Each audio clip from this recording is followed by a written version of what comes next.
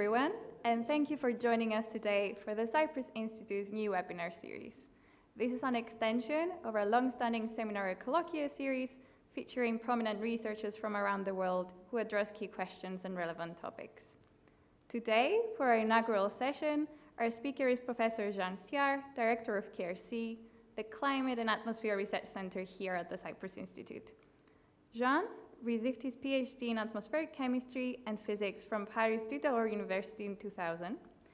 Following a postdoctoral position at the Max Planck Institute for Chemistry in Germany, he held a permanent staff position at CNRS and LSCE in France, becoming CNRS Research Director in 2013 and leading an atmospheric chemistry group of 20 from 2012 to mid-2014. Since mid-2014, Jean has been a full-time professor here at the Cyprus Institute, where he's currently the director of KRC. His main expertise covers the experimental characterization of atmospheric aerosols and addressing issues related to their impacts on air quality, health, and climate. Today, he will be addressing the highly relevant topic of airborne transmission of the novel coronavirus in his talk, SARS-CoV-2 in the Air, a major route of transmission for the COVID-19 diseases. If you have any questions or comments during the talk, please submit them in the comment section on Facebook or YouTube, and we will have some time to discuss them after the talk. Now, Jean, over to you. Thank you, Marina, and good afternoon, everybody. It cannot be a pleasure to give this presentation given the high number of deaths, more than 300,000 people so far in the world due to this virus.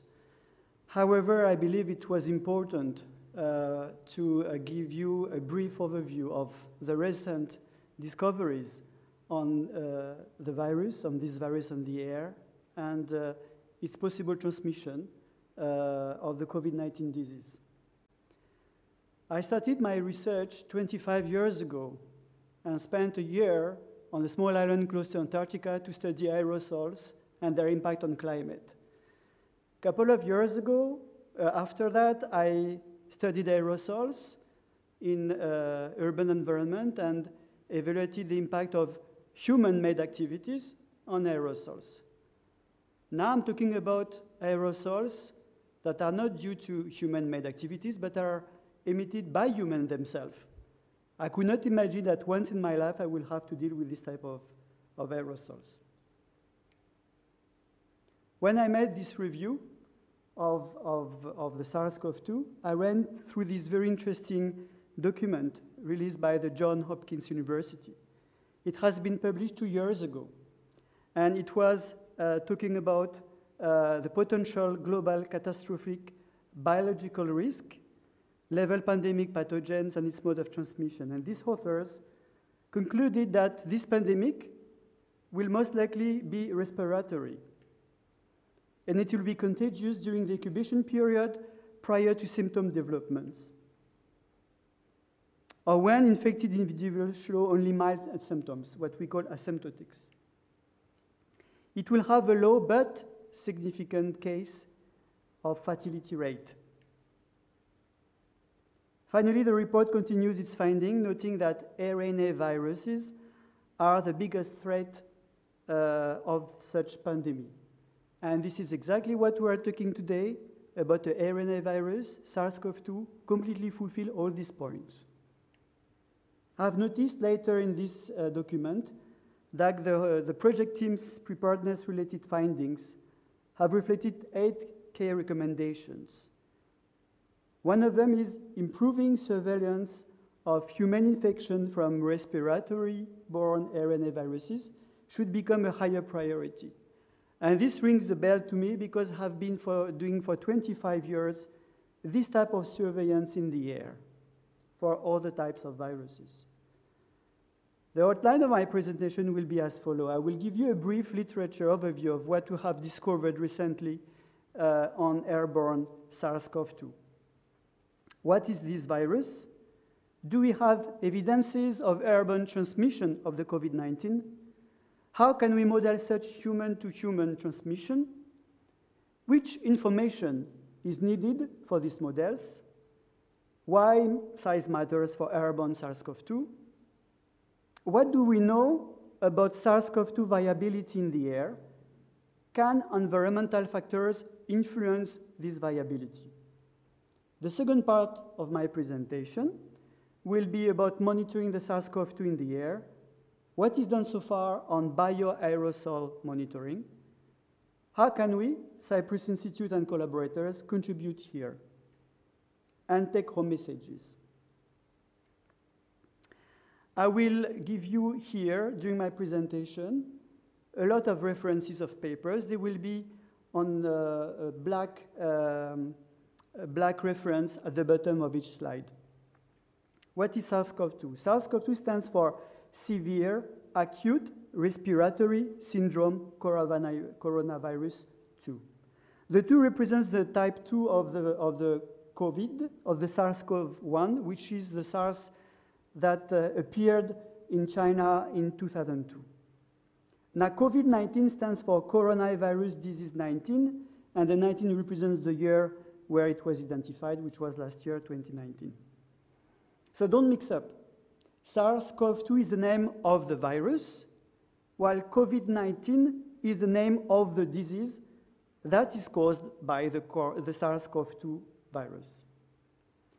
Now, talking about the genome of this virus, it's something like 96% similar to the bat coronavirus, 91% similar to the pangolin coronavirus, 80% similar to the SARS-CoV-1, 55% similar to the MERS, 50% for common cold coronavirus like influenza, like the flu.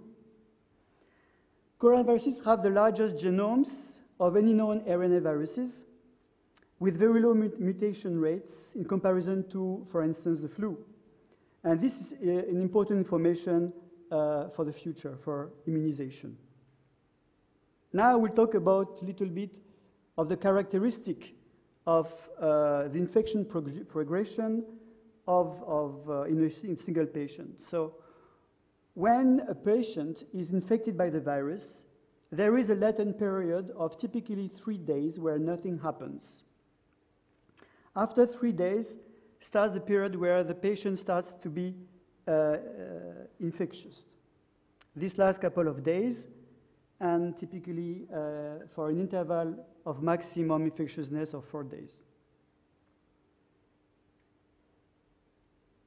This figure has been very often used by my colleagues reporting what is air pollution, what is aerosols in the air. It gives you here the different sizes of fine sand beach, human air, and what we're talking PM10 and PM2.5, which are the size of aerosols emitted by natural or human-made activities. And I wanted to show here the size of the virus by comparison. So if you take one small particle of PM2.5, and if you fill it with virion is a viral particle of SARS-CoV-2, you may end up with as much as 10,000 virions in only one particle of 2.5 micrometer diameter. The SARS-CoV-2 have different routes of transmission. First, you have here a person that is infected and that will emit droplets. These droplets have a typical diameter of 5 micrometer or more. They travel at few meters. They can infect another person directly through the droplet, directly by contact with the hands to the person, or indirectly if the droplets, they sediment, they settle down, and then the person touch this contaminated surface. There is another route that is due to aerosols. So very small droplets that are below 5 micrometer diameter that can travel much farther than 1 meter. And they can contaminate through airborne. And this is what I will be talking about today, the importance of this route compared to the others. Do we have evidences of airborne transmission of COVID-19? The answer is yes, and the answer is a lot. I will give you here just 2 examples that illustrate this route of transmission. This study has been reported very recently. It illustrates the high attack rate of the virus following exposure during a core practice. And basically, you had an infected person here. And for a period of 2.5 hours, you had 61 persons singing all together, very close to each other. And this person has contaminated 87% of the group, which is 32 confirmed cases of COVID-19 and 20 probable secondary causes. So a very high infection rate here. And we are calling these events super spreading events of SARS-CoV-2, and there are many which are currently reporting in the literature. Another example I decided to show you here is something that has been reporting during the outbreak of the virus in China. And this is during, it was at a restaurant in Guangzhou, and it was at the 3rd floor of a restaurant, and this is illustrated here. All the round circle stands for tables. There was a total of 83 customers during this event. And if you zoom on this part of the room, these 5 tables, A, B, C, D, then these are the different people who are sitting around these tables. The person that is shown A1 here came from Wuhan and was presented asymptotic. So she was contaminated, and she contaminated 10 people in total.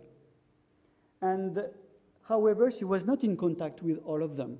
The people who were contaminated in this room were in other tables, and they have never been in contact with this person. So in order to understand how they have been contaminated, the authors have tried to understand basically the airflow of the air condition. The air condition was in this direction. So basically the person who was emitting aerosols of the virus here, the viruses was transported to the table B with the flow of the air condition. And then this flow of air condition was moving back to table C doing a recirculation process and contaminated 2 other people. This contamination happened for a period of almost 1 hour. So all these people, they were sitting next to each other for a period of 1 hour. It's a lot. And you have to understand that what happened here is that only 10 people, it's a lot, but maybe at the same time it's not a lot. 10 people out of 83 were contaminated. It's not that much. People who were sitting next to the person who was contaminated did not show any symptoms of contamination afterwards. So I've shown you here some examples of the possible route of transmission of the virus in the air. And now the question is, how can we model such a human-to-human transmission? I will show here another example from Buonanno et al. It's an infection risk model. So basically, I will explain you a little bit the rationale behind this figure. This is to simulate in a pharmacy of 25 square meters, where here you have the time in minutes, and here, basically here, the risk in % of being infected. So for the first 10 minutes, there was a customer who was infected, who was not wearing a mask, and who spread the virus in the air by speaking, and then left 10 minutes after, 15 minutes after, another customer came in the same room, again without a mask, and then for a period of 10 minutes. The risk calculated to catch the virus during this period was ranging between, let's say, 2.5 and 1%. The different curves here stands for the different types of ventilation. If you have a natural ventilation, basically no ventilation, then the risk will be higher, 2.5% risk. If you have a mechanical ventilation, so you increase the air renewal in the room, then the risk will decrease to 1%. So I wanted to highlight here this study. Why? Because you should not believe that there is 100% chance that you will get contaminated if you are next to a person. In fact, the risk is not that high. It's 1 to 2%. But still, it's important. Now, which information is needed for these models to be accurate? Well, these models are using a quanta over time. This is this equation. I will not go into detail, but this equation is using quanta emission rate, ERQ, which depending a lot of variables. One of the important variables here is the quantity of viruses that is in the person that is infected and can release in the air. All this information here is related to aerosol emissions from human expiration. So I will show you a little bit some information about this data from recent publication. A recent paper from To et al. 2020 show that the virus load over time is strongly decreasing after 1 week. So basically, the person has a strong potential to infect, contaminate people the first week, and then there is a decrease the few days after. There was a different paper with a different approach that was aiming to evaluate the percentage of surfaces that was contaminated in the room of a patient. So a patient was closed in a room, he was ill, and they have swabbed with tissue different surfaces of the room, and they have made an analysis of the virus. During the first week, they have found that more than 40% of the swab they have done was positive. The following weeks, it was much less. Again, another proof that during the first week after the development of the illness, you have a lot of emissions of the virus and strongly decreasing the weeks after. This is very important information. Now, if you want to understand a little bit the characteristic of droplets that are emitted by human expiration, it has been evaluated for many years. So these are size distribution of droplets. Here, this is the size in micrometer, and here is the concentrations, and this is when you cough and when you speak. Here are the numbers given by this author. So it's not a new study. We have been evaluating the emissions of people speaking for many years. And basically, when you cough, you spread droplets at the speed of about 10 meters per second, and much less when you speak. The diameter is quite similar, about 15 to 13.5 to 16 micrometer. And the number of particles emitted per cough is between 1,000 and 2,000 particles all the time you cough. And when you speak, basically when you count from 1 to 100, you will emit as much as could be 6,000 particles. I've calculated that at the end of this presentation, I will have emitted in this room 100,000 particles in the air. This is the view of the droplets that are emitted. If you have cough, it's about 10 meters per second. Basically, it will fall after 2 minutes distances. If you sneeze, the speed is faster, and you may reach, for some of the droplets, up to 6 meters. But if you have aerosols, they will not go very far. However, they will stay a long time in the air, and this is the reason why it's important to look at these aerosols. Now, these models, infection risk models, are looking at emission rates of the virus for different types of respiratory activities. Here, for resting, standing, light exercise, and for different types of activities like voice counting, whispered counting, speaking, breathing. In short, emission rate from breathing while resting is about 10 quanta per hour. If you breathe while you are doing light exercise, you only emit 3 times more virus in the air. However, when you speak while standing, like I am doing right now, I'm sending 50 times more potentially viruses than if I breathe while resting. And it's even worse, when I speak and I do light exercise, it's about 100 times more. So you understand why it's important to have a correct parameterization of this information when you want to model emissions of the virus in the air. Conclusion, silence is golden, of course. Why size matters for the virus? Well, we have indirect evidence of the presence of the virus in the air. This is a patient room and this is swabs, so collections of deposit in different parts of the room, so the floor, the bed rail, the locker, the cardiac table, the electric switch, the chair, toilet seats. All the time, all these parts have been detected with some virus on it, and basically they reflect what? They reflect the settlement of droplets and aerosol in everywhere in the room.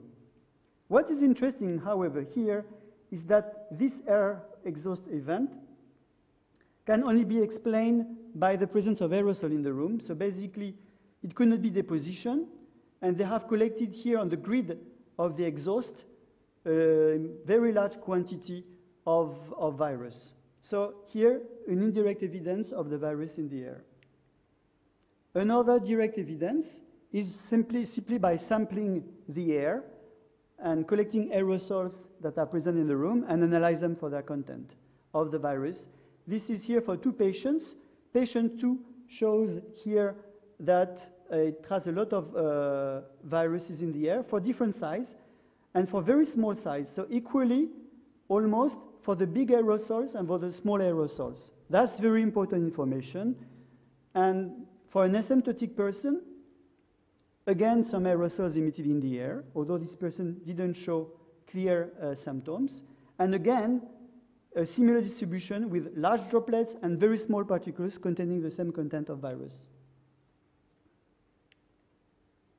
Now, why size matters? Size will influence the residence time of airborne virus in the air. So basically, the amount of time the aerosol will stay suspended in the air. And there are some calculations, and you can get some numbers already. Basically, for an aerosol that is 5-meter diameter, these authors have found that this aerosol in a static environment could stay about 1 hour in the air before being deposited. But then if you look at different sizes, a 4 micrometer diameter would lead to, these authors have found 33 minutes in a 1 meter still air. But if you go to 1 micrometer particles, so it's not big difference. 4 to 1 doesn't look big. However, for a small particles like 1 micrometer, it's already 8 hours in the air. So 1 micrometer, 8 hours. That's the information you should remember. Another experiment that has been shown recently on TV is people speaking in a small box of 30 centimeter by 30 centimeter. And here is the count of particles over time that have been settled at the bottom of the 30 centimeter box. Again, it shows that when a person speaks loudly, you have again aerosols, and they are taking a couple of minutes to settle down in a very small box. Again, in a stagnant air, I want you to imagine that what could be if you have some ventilation in a room. Basically, you respond in the air everything that has been settled down. Now, size is also influenced by the type of expiratory activity, and unfortunately, when you are speaking, it emits a lot of small aerosols, which are small aerosols stay a lot of time in the air. And basically, this results from different papers, not so recent papers, have shown that large emission of submicron aerosol when speaking. A very interesting paper that has been published a few weeks ago during the outbreak in Wuhan hospitals was the size distribution of virus. Here, this is the size distribution. This is diameters of aerosol, so 1 micrometer diameter is here, 2.5, and here is everything that is below 1 micrometer, and this is the concentrations. Here, protective apparel removal room, so basically the changing room where the medical staff, they remove their clothes from the contaminated rooms. And basically they have found that you have a lot of virus that is emitted in this room when the people, they change. It means what? It means that these people have collected on their clothes some viruses, and they have remobilized the virus when they were changing themselves. So they have basically transported the virus on their clothes from one contaminated environment to a non-contaminated environment and contaminated the environment by changing their clothes. This is very important for the protection of medical staff, but also it shows something very important because the aerosols that are released are extremely small. And then if you look at the efficiency of the mask, then you will see that there is a problem here. The FFP2 masks that we are using now, which are one of the highest efficient masks that is used, is 95% efficient for aerosol diameters of 0.3 micrometer.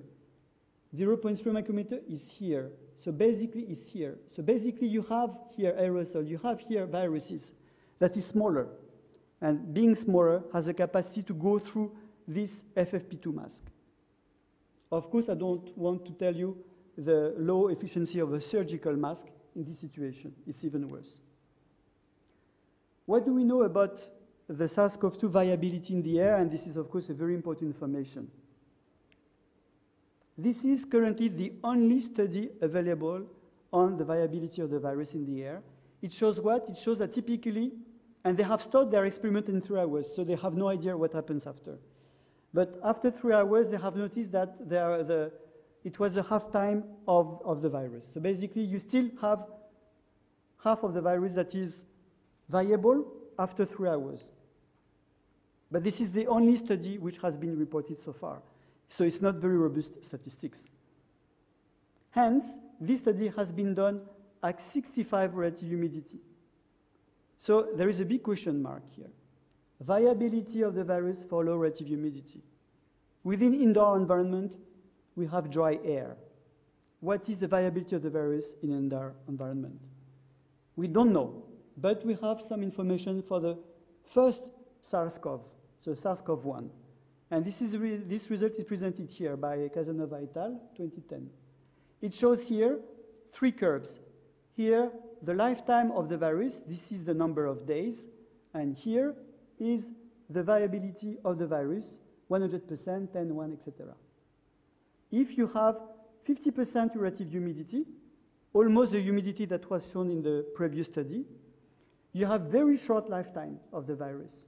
If you go to a very humid or very dry environment, then the lifetime is extended. And you see here, you still have a viability of 10% after 2 weeks for this SARS-CoV-1. So this is very important information, and we don't have it. Now let's move to the monitoring of the virus in the air. What's it done so far on bioaerosol monitoring? We have a couple of techniques that are used to collect bioaerosols.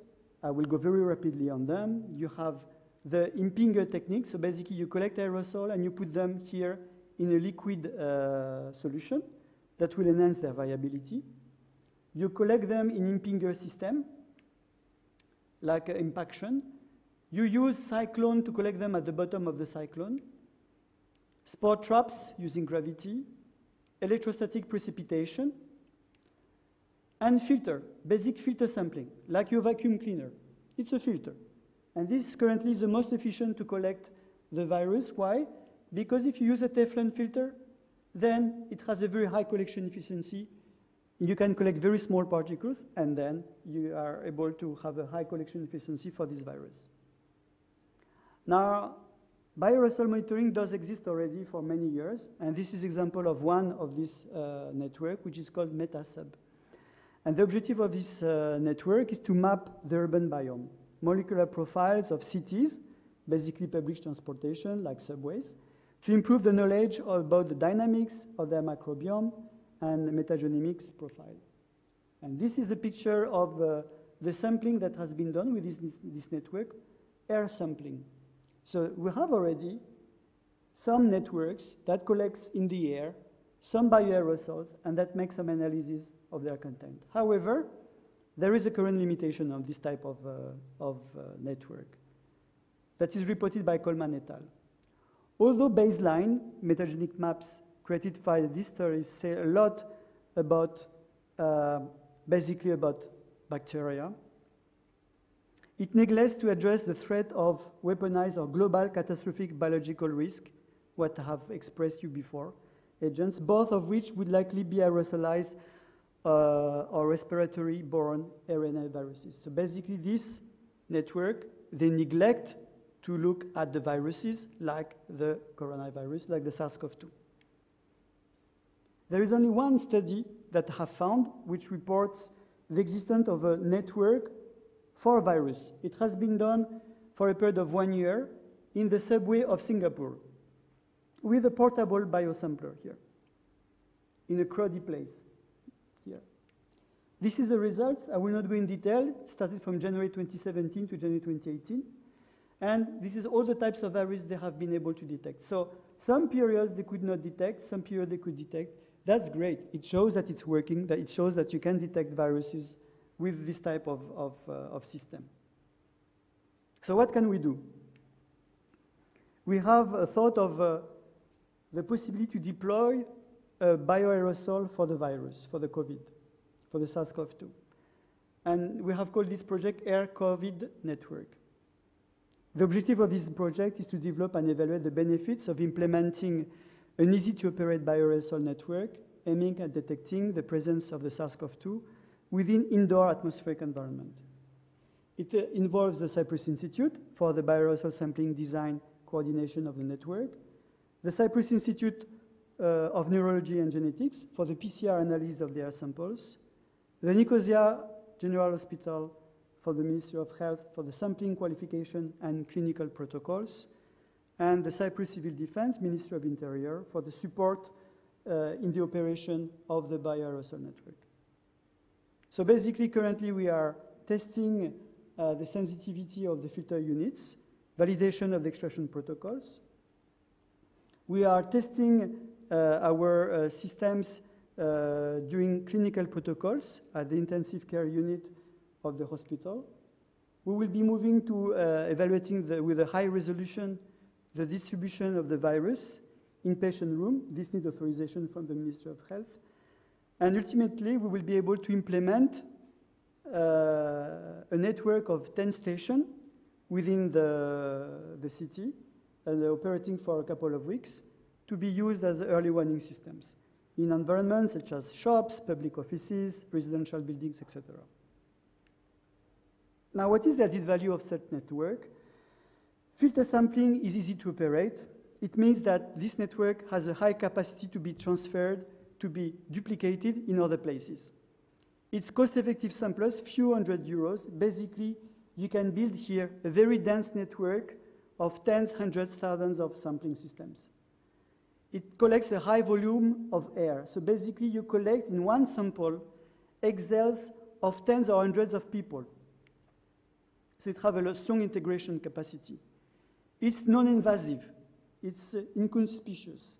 This is great. By comparison, the swab test you are doing now with the collection in the nose and the throat is extremely invasive. So it has a great capacity of being non-invasive, which is a higher acceptability for the population, and that is great. Now, it can operate, and this is the beauty of the system, non-stop for days, weeks, and months. So it's much better than the swab test you are doing, which is an instant picture of 1 day.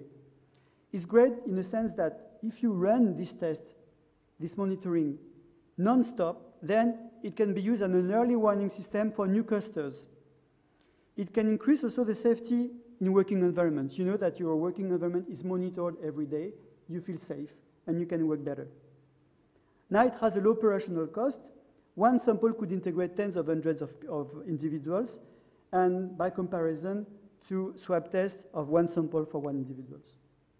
Take-home messages of this presentation. Airborne aerosol SARS-CoV-2 is now a well-established route of contamination for the COVID-19. However, we don't know the importance of this route compared to the others.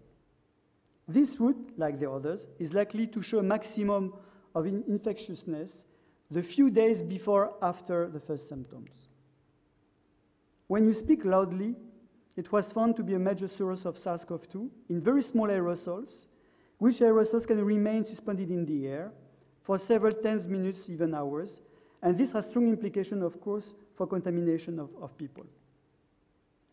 Now, we have found very high concentrations of the virus in very small aerosols, especially in changing rooms of medical staff, suggesting that the virus could be transported and remobilized in the air in different places. Only one study is available to evaluate the viability of the virus, influence of environmental factors here remains a big unknown that we need to address. Networks have demonstrated their potential to detect airborne viruses within indoor crowded environments. However, to the best of our knowledge, nothing has been proposed so far to enable a network to measure airborne SARS-CoV-2.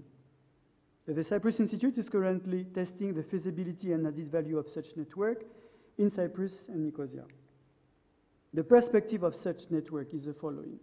Implementing an indoor bioaerosol network within critical infrastructures has a great potential to detect at an early stage a large range of not only viruses but also bacteria, and may prevent for their rapid spread within the population.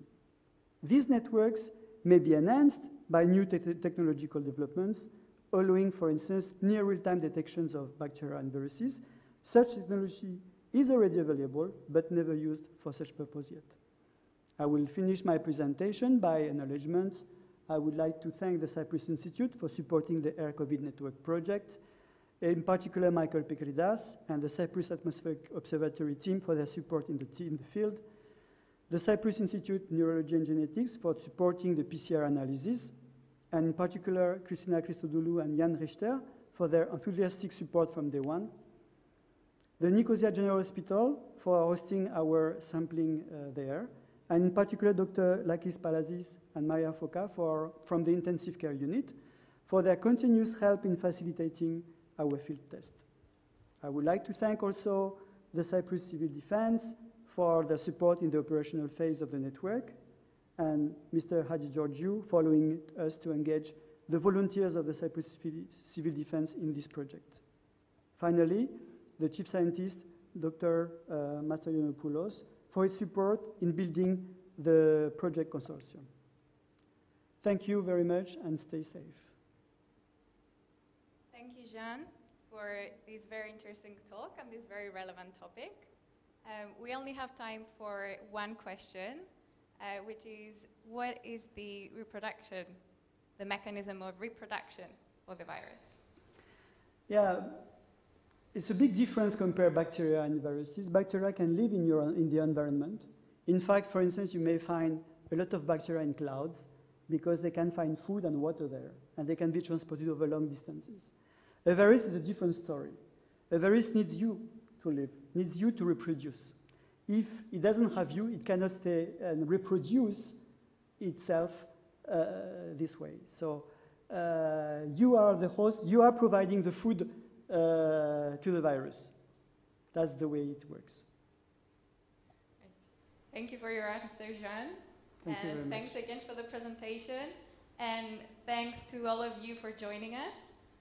If you've enjoyed today, please don't forget to visit our website and our social media accounts to stay in touch with us and keep track of our upcoming webinars. Thank you.